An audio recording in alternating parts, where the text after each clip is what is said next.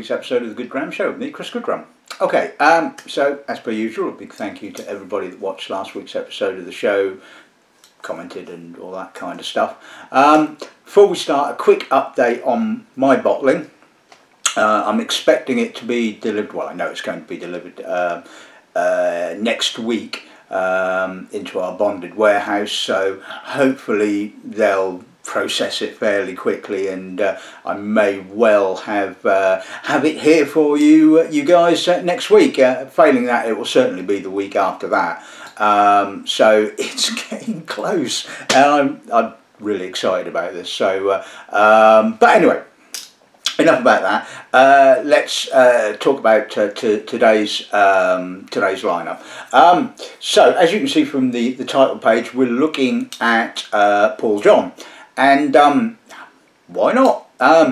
It's been a while since I did the last episode on Paul John. I think it was about 2 years in actual fact. And part of the reason I wanted to do another episode of the show is that I love their whiskey. I think their whiskey is absolutely brilliant. I think the Brilliance is just so aptly named, it has to be said. And obviously, sort of a couple of months ago, Shilton kindly came along and did one of our whisky evenings and showcased the range, and we had a bloody good night, shall we say? So, fortunately, I was able to snaffle some of the liquid, and I thought, let's do an episode of the show. So I've got the core range. I've also, as you well know, been rummaging in boxes and discovered that back in 2015 I tasted 2 single cask bottlings for the Whisky magazine.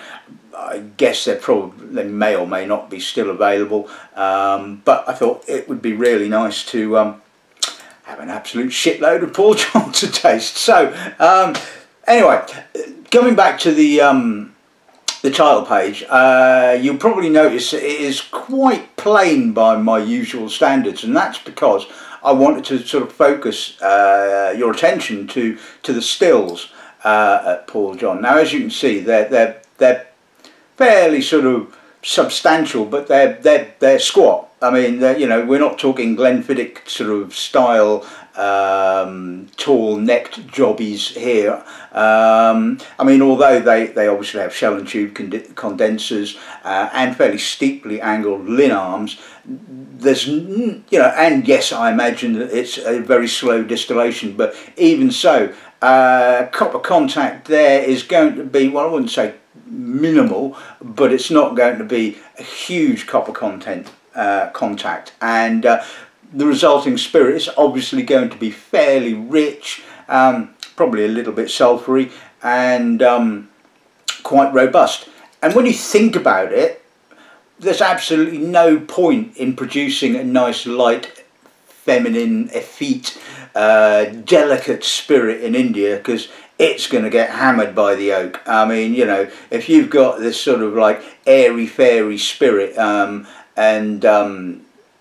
ain't going to come out of the oak with any surviving amount of character whatsoever. And why do I say that? Well, basically, India is hot. Doesn't take a genius to figure that one out, even though the distillery is situated in Goa by the coast, so it's going to have it's not going to be as hot as it is sort of inland, but it's still going to be damn hot. And yeah, the distillery could have sort of opted to use temperature controlled warehouses and all that sort of stuff, but I think basically they thought that would go against the grain, sorry, of making a proper Indian whiskey. You know, the whiskey needs to experience the environment of India, and that basically means it's got to, you know, put up with the heat.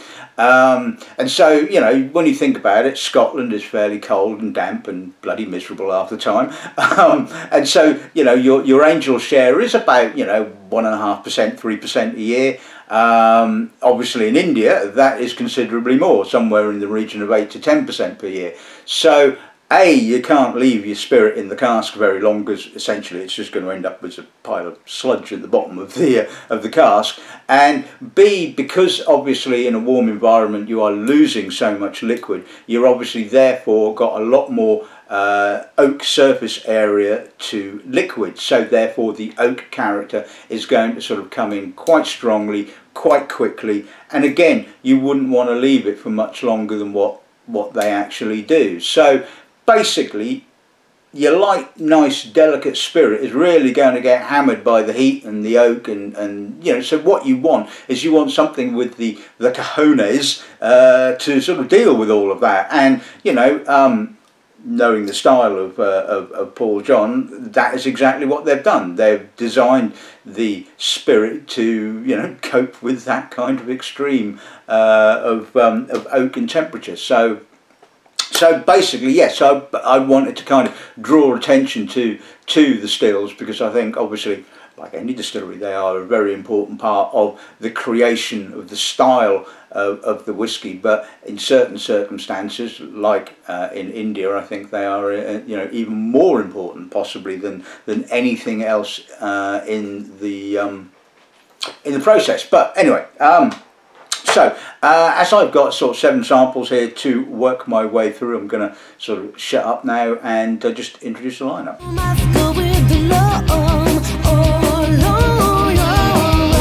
Right, okay, so basically all these are non-chill filtered, and I mean, as you can see when I was talking about the oak, I mean, you know, you look at the colour of that, I mean, you know, and if you didn't know better you would have thought, is there some sherry in that? I mean, that is a dark whisky. So anyway, we're going to kick off with the Brilliance. It's bottled at 46%. The sort of standard age of the spirit that they've now kind of got to is between 5 and 7. They think that between 5 and 7 is the ideal sort of point for bottling. So back when they first released their spirit, it was obviously a lot younger, but now it's kind of, you know, settled down to sort of like about sort of 5 to 7. And another thing that I love about the distillery is no sherry. Right, although they have dabbled with sherry, the core range thankfully is pretty much first and second fill American oak, so none of your sulphur horrendously manky sherry casks here, thank you very much. And even when they do sherry, it's top quality stuff, I can tell you. I mean, I have never tasted a bad bottling from Paul John at all. Second, oh, by the way, yeah, so the Brilliance is batch 1 of 2018, and that's the other nice thing. Individual batches, so you know, there's always going to be a little difference, should we say, from batch to batch. Second bottle I'm be looking at is the Classic Select Cask. This is bottled at 55.2. This is batch 2 of 2017, and like I said, so it's a selection of casks. Then we're going to look at the first of the 2 single casks. This is cask number 1444, bottled at 59.7%, and like I said, I tasted it in January of 2015, so I'm guessing it was probably released at some stage in 2014. Next bottle we'll be looking at is the Edited, again bottled at 46%, first and second fill American oak. Now the interesting thing about their use of peat is that obviously peat doesn't grow in India. That's a surprise. So obviously they use imported Scottish peat, and interestingly enough, they use, not only do they use mainland peat, they also use Isla peat.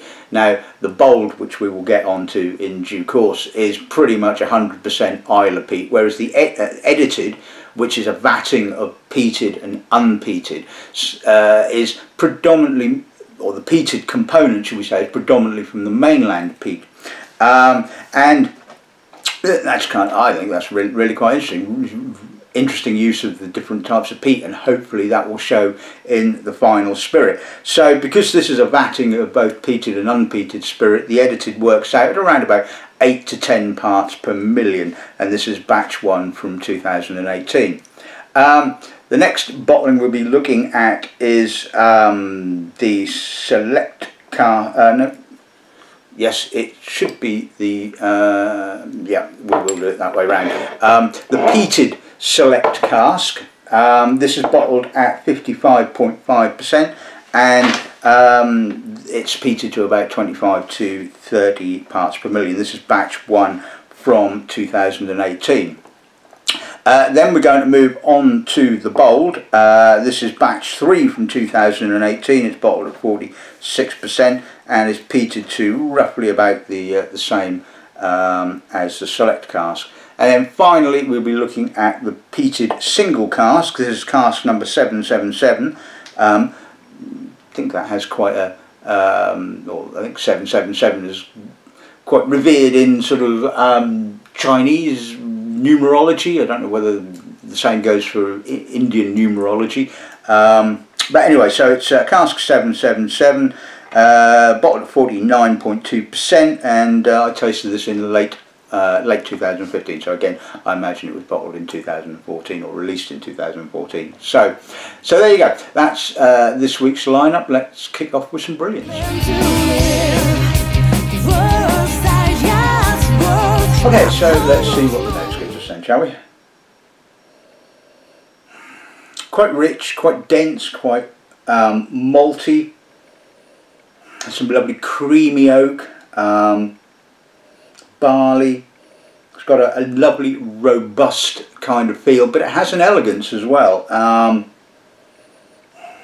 Hints of chocolate, rye-like spices, which I'm guessing is probably coming from the oak. Touch of salt, citrus, bit of tangerine, orange, a little bit of violet. But that's just absolutely fabulously balanced. It's not too oaked. Yes, the oak is pretty noticeable and has that lovely creaminess, but it's got a real robust barley kind of character, you know.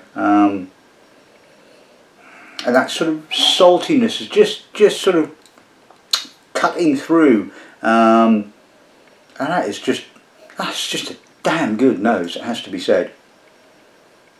So it that's like.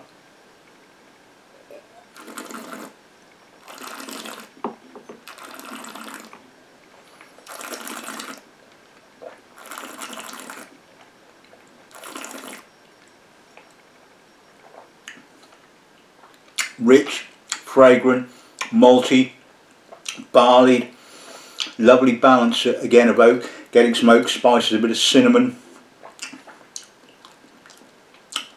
touch of violets, quite a salty finish in actual fact. The oak is probably less noticeable on the palate. It's kind of more adding structure, and there's a little bit of vanilla, and it's not quite so sort of creamy as it is on the nose. It's probably a little bit more spicy, and again I'm getting a slight rye-like spice and a bit of grippiness, but again, I mean, it's just so well balanced, and considering it's, like I said, it's about 5 to 7 years old, it certainly is a little bit more weightier now than I remember it from the very beginning, which is, yeah, not a bad thing. I mean, it was good back then, it's very good now. But on the whole, yeah, I'm really well balanced and still really well priced. So, lovely one to start with, I think.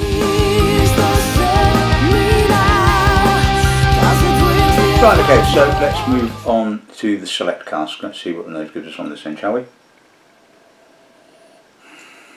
Now, they'll tell you that the Select Cask is more indicative of the style that they want out of Paul John. It's a little bit more citric than the Brilliance. It's got a little bit more tropical fruit, a little bit more sort of apricot, sort of almost kind of melon, lime, guava.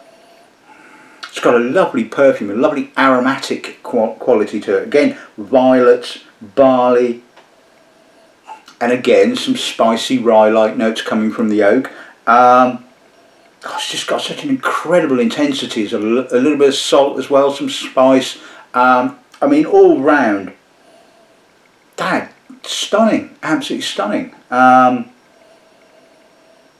getting a little bit of almost tropical orange now. It's just a stunning nose, absolutely sensational. I love this nose. It's just got so much personality and character and balance, and it's just everything that I look for in a whiskey. Let's see what that's like.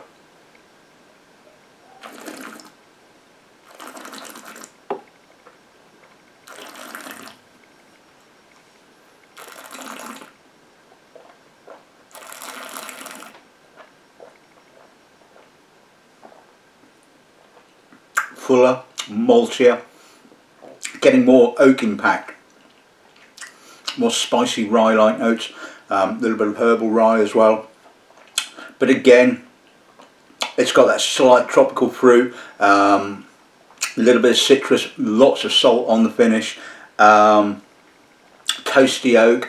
Again, it's just a lovely malt. In actual fact, I don't really think it actually needs water. I mean, it's just the alcohol is kind of enhancing that kind of salty citric finish, and it's really kind of leaving the mouth kind of almost tingling, and absolutely gorgeous. I will put a little drop of water with it just to see what happens, but like I said, I don't really, for me personally, I think that the alcohol is just so nicely integrated.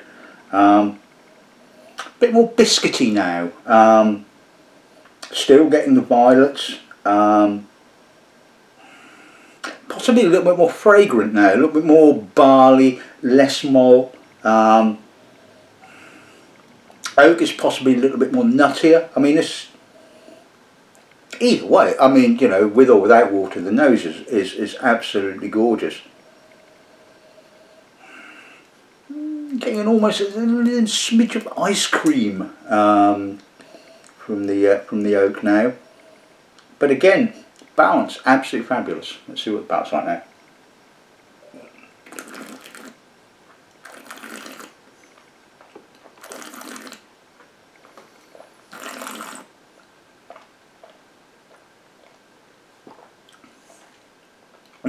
Juicy. Emphasises the citrus and the salt again. It's fairly similar to the nose in actual fact. So I'm getting a little bit more nuttiness from the oak, a little bit less of the kind of herbally rye spice. Again, sort of slightly oily, slightly tropical fruit. Touch of melon. Nice dark spice finish with almost peppery notes, not quite peppery notes, but starting to move in that sort of direction. Oh, that's good. Right, okay, so on to the single cask. This is, like I said, cask 1444, bottled at 59.7%. That's a dense and malty nose. It's kind of like the select cask but turned up to 11. Really herbal, dark spices. Again, I'm getting a slight sort of bready, not breadiness, biscuitiness.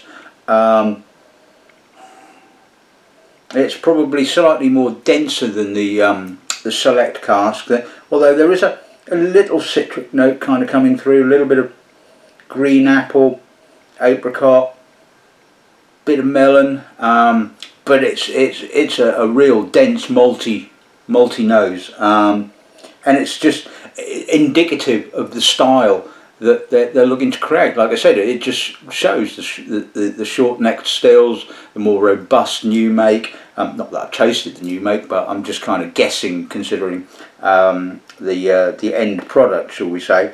I mean, I'd love to taste some of the new make, but Shilton, if you're watching, I'd love to taste some of the new make. It's stunningly deep, absolutely sensational stuff. Let's see what it passes like.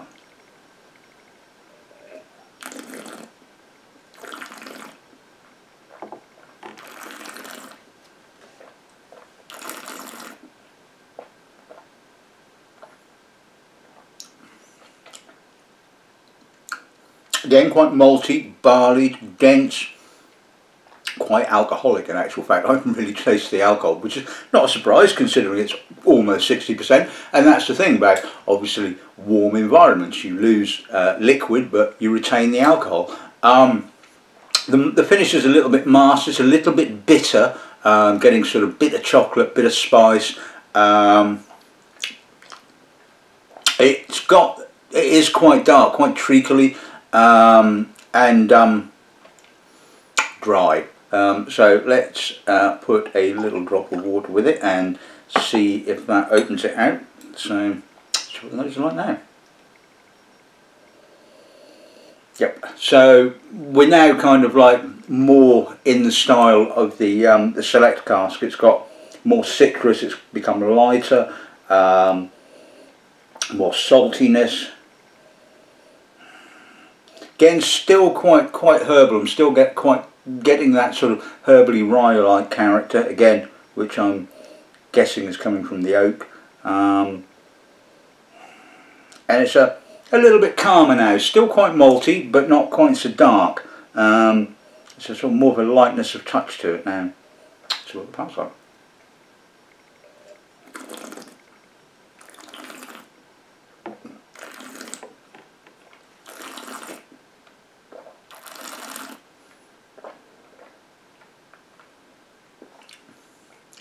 Again, quite barley, quite cereally.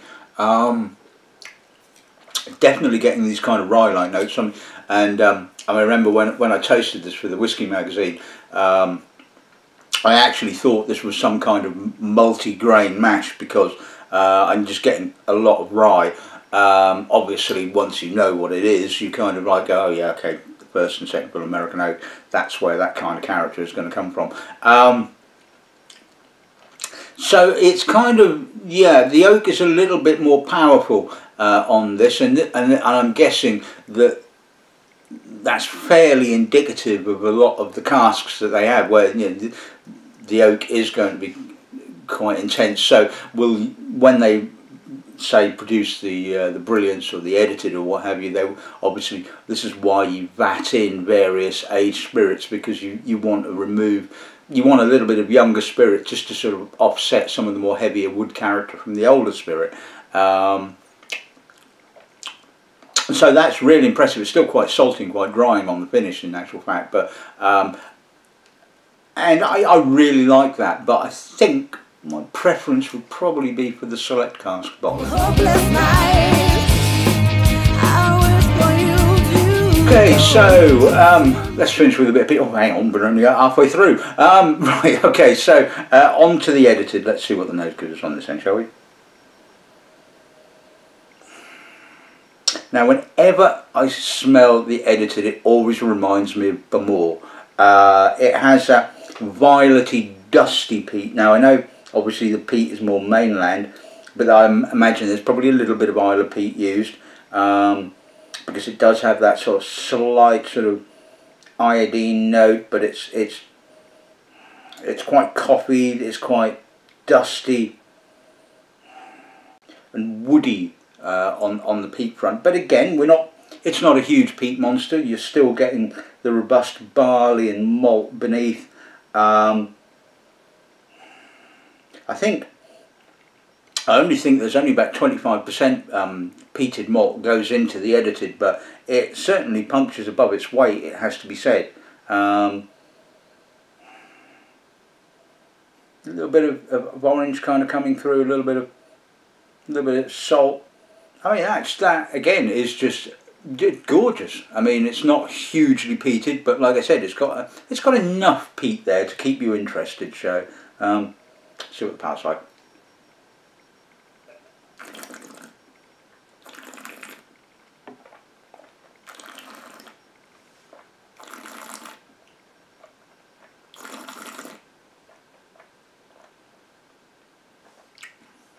Soft, malty, a little bit more oxidised fruit, a little bit more sort of oxidised, macerated, sort of bruised, appley kind of fruit.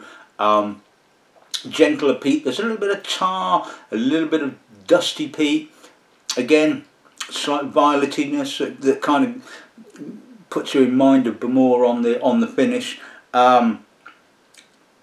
Again, touch of citrus. It is just absolutely classic. It is, you know, you taste the sort of the earlier, the unpeated Paul John, and then you come to this one and you go, oh yeah, I can see exactly where it's coming from. It's lightly peated Paul John. It's not sort of like a stonking peat monster. It's really wonderfully balanced, and yeah, spot on.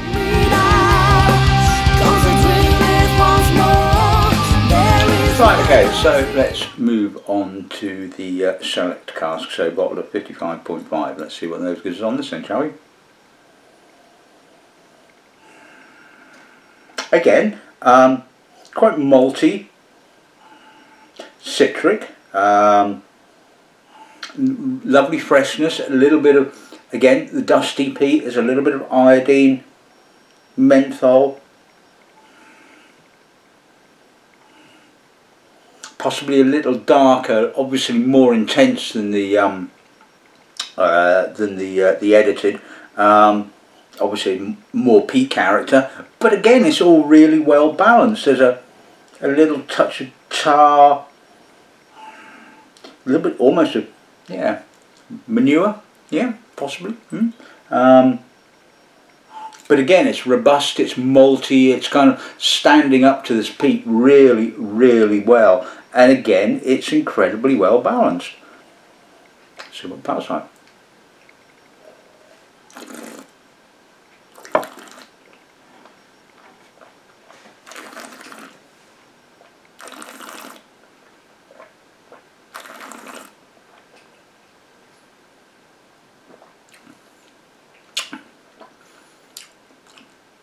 Well, that's a real TCP hit on the finish. Again, it has a lightness to it. It has a little bit more citric character. The peat really only tends to sort of really come through on the finish. So I'm getting sort of, you know, medicinal, iodine, and dusty peat, and woody peat. And again, I'm getting that sort of Bamori kind of violet-y aftertaste. I mean, that is absolutely lovely. That's a real intense mouthful, and spicy, salty, peaty finish is just like, ooh, that's good. That's intense. Okay, we'll put a little drop of water with it and see what happens. Again, like the select cask unpeated, I don't really think it needs a drop of water. I love that sort of intensity on the finish that the extra kind of alcohol brings to the finish. Peat is kind of dropped off a little bit now with a little bit of water. Getting more barley. It's sort of reminding me more of the select cask unpeated. A little bit of biscuitiness, more salt, but like I said, sort of lighter, but still, you know, still absolutely fabulous.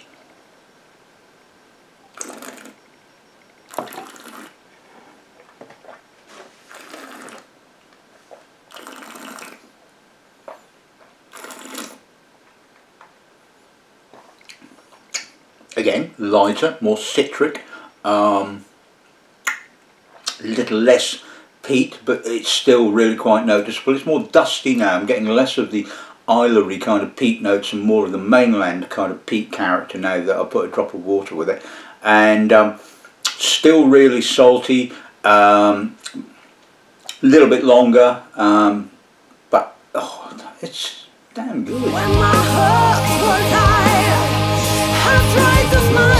Right, okay, so let's move on to the bowl. Let's see what the bowl gives us. I probably should have done this one at the end, actually, thinking about it, but so be. We'll do it now. I'm not going to bother mucking about with them again. Yeah, that is pungent. That's quite islery. That's again quite dark, quite malty. Iodine, almost a touch of bog myrtle, coffee, dark chocolate, bit of barley, And again, I'm getting just that soupçon of tropical fruit. So again, even though this is fairly heavily peated in relative terms, it's still giving me lots of character of the spirit. So you know, it's really well balanced. It's a bit of almost kind of overstewed Assam tea on the nose. It's got that sort of tea leafy kind of tannin kind of character, which is obviously all to do with the peat, and that's what I love about peat. There was sort of the oodles of complexity within it. It's not just sort of smoke and what have you. It has, you know, a little bit more character than that. Anyway, yeah. Oh, just got a nice whiff of juicy orange then. I mean, that is lovely. I mean, you know, the price of the bowl has gone up a little bit over the years, and I think it's, I can't think what it is now, it's probably in the 40s. But, you know, bloody good still. Anyway, palate.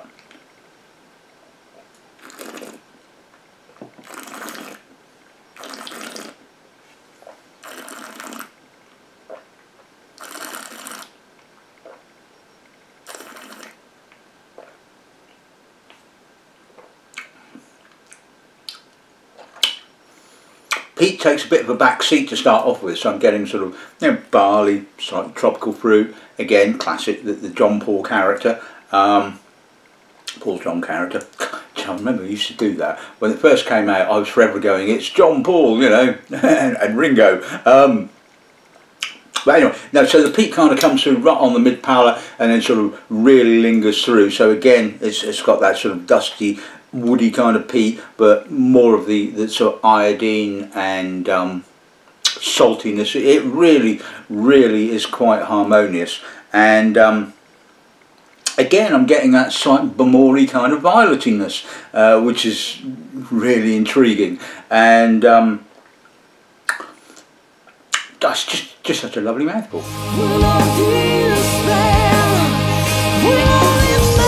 Right, and finally we shall finish off with the single cask. So this is the peated single cask, so this is 59.2%, so this should be interesting.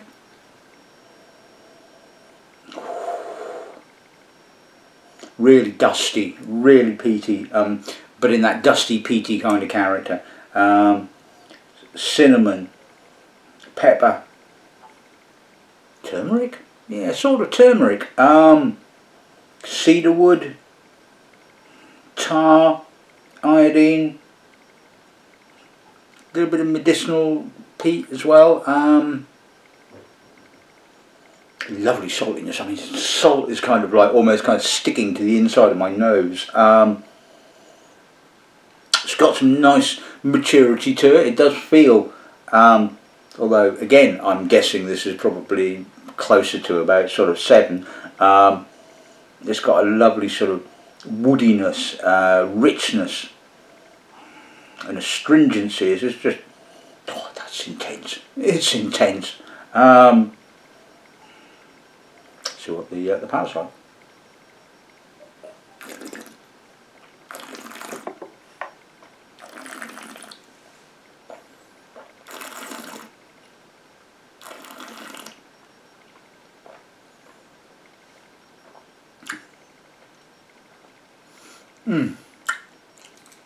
Again, Bamori violets on the finish. Really astringent finish as well. It's like really salty, saltiness of the peat, saltiness of the spirit. Again, it's quite robust. It's quite malty. It's rich and broad. Wonderful, intense peat character. Dusty, a little bit of treacle, a little bit of cinnamon. It's got a lovely spicy aftertaste. I also got quite a lot more oak character as well, so again it kind of leads me to believe that the single cask bottling is probably more towards 7 than it is anything else, and I'm getting that sort of rye-like character, but again the balance is absolutely fantastic. I don't really think it needs the water, unlike the single unpeated cask. So let's see what the nose is like now. Again, you know, it's just a little bit softer. It's pretty much exactly the same as it is, or as it was when it was neat. Still quite malty and peaty and damn good. Let's see what the palate's like now.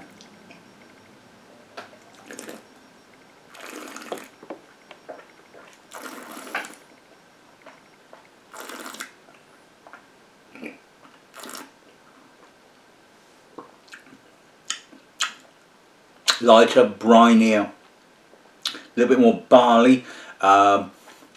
Again, the peat is kind of like coming through on the middle, and it's got that sort of saline, iodine-y kind of character.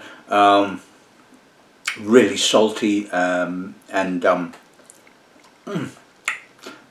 it's like coffeed, and again, Bamori violets. I mean, oh, what more do you want? I mean, that's impressive.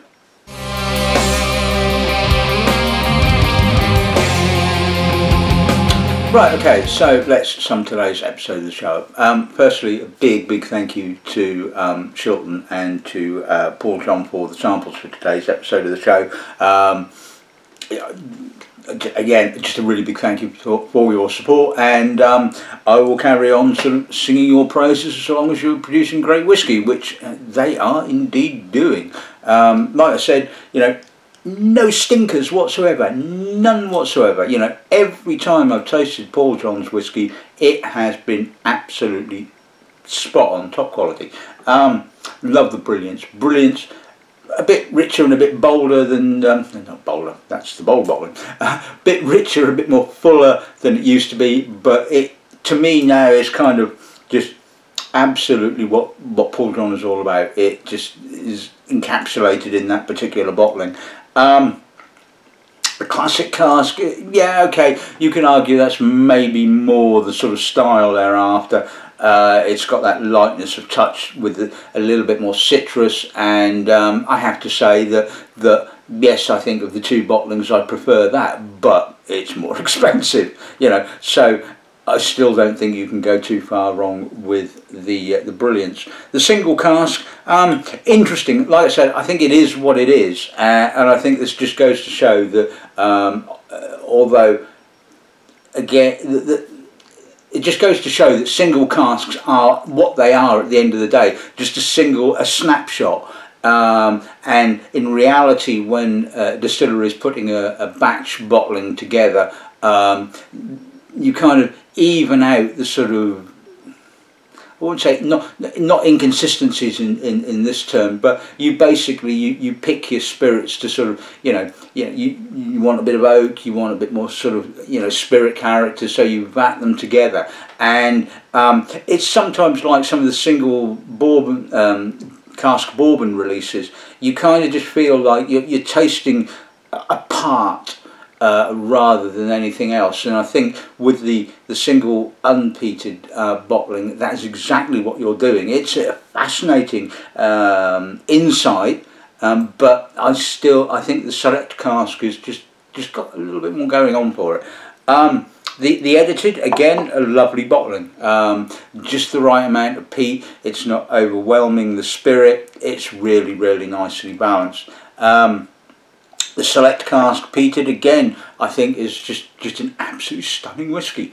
But if you can't afford that particular bottling, then you have the edited, so you're not losing out. I mean, the quality is still really good. The bold, yeah, that's exactly what it says on the tin. It is bold. Lots of peat character, but you're still getting the character of the spirit. It is not one-dimensional. It's certainly not unbalanced, but what it certainly is bloody good.